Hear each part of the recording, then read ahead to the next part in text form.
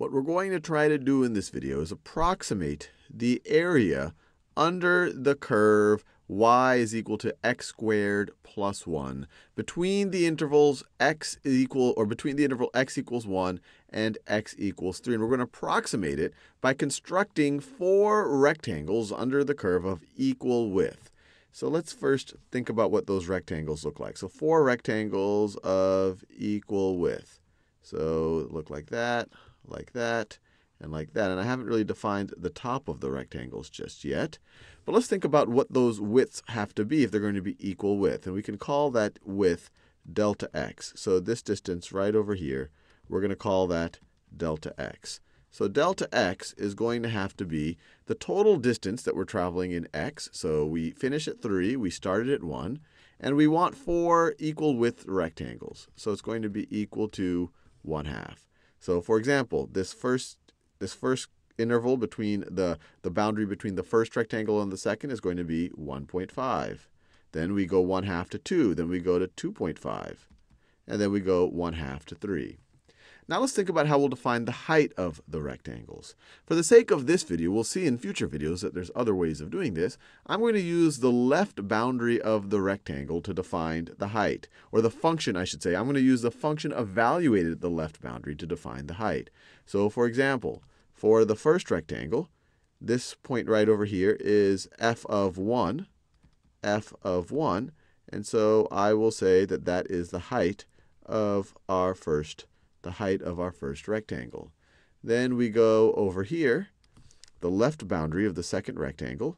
We're now looking at the function evaluated at 1.5. So that is f of 1.5. That's the height. And so we get our second rectangle. Then we get, I could keep going like this, we get for this third rectangle, we have the function evaluated at 2. So we have the function evaluated at 2. So that's right over here. That's f of 2. And so then we get our third rectangle. And then finally, we have our fourth rectangle, the function evaluated at 2.5. So the function evaluated at 2.5 is the height. So this is f of 2.5. Remember, in each of these, I am just looking at the left boundary of the rectangle and evaluating the function there to get the height of the rectangle. Now that I set it up in this way, what is the total approximate area using the sum of these rectangles? And clearly, this isn't going to be a perfect approximation. I'm giving up on a bunch of area here. Let me see if I can color that in with a color that I have not used. So I'm giving up this area. I'm giving up this area. I'm giving up that area. I'm giving up that area there. But this is just an approximation. And maybe if I had many more rectangles, it would be a better approximation.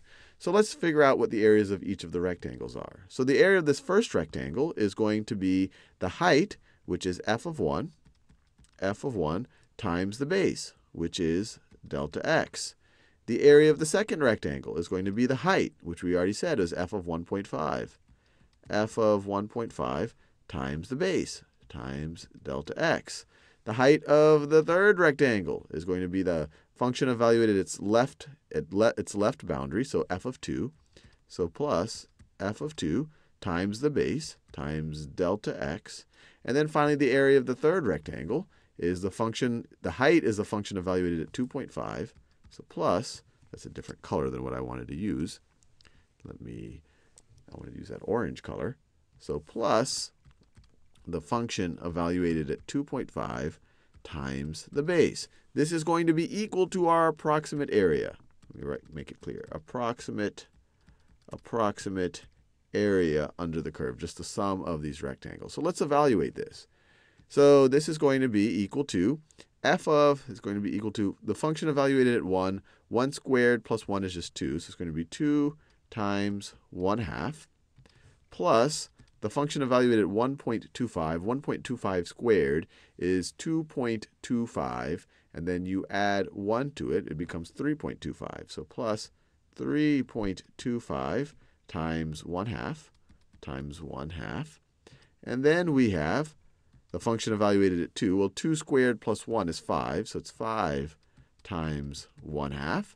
And then finally, you have the function evaluated at 2.5. 2.5 squared is 6.25 times 1/2 plus, or 6.25 plus 1, so that's 7.25.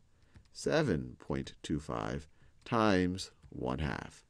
And just to make the math simpler, we can factor out the 1/2. So this is going to be equal to, all right, 1/2 in a neutral color, 1/2 times 2 plus 3.25 plus 3.25 plus 5 plus 5 plus 7.25 plus 7.25, which is equal to 1/2. 1/2 times, let's see if I can do this in my head. 2 plus 5 is easy, that's 7. 3 plus 7 is 10.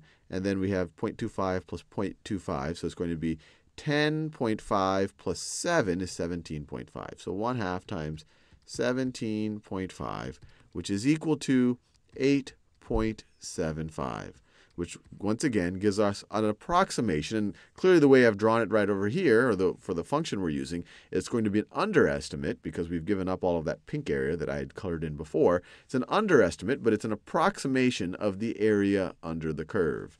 In the next few videos, we're going to try to generalize this to situations where we have an arbitrary function and we have an arbitrary number of rectangles. And we'll also start, in videos after that, we'll look at rectangles where we define the height not by the left boundary, but by the right boundary or by the midpoint. Or maybe we don't use rectangles at all. Maybe we might use things like trapezoids. Anyway, have fun.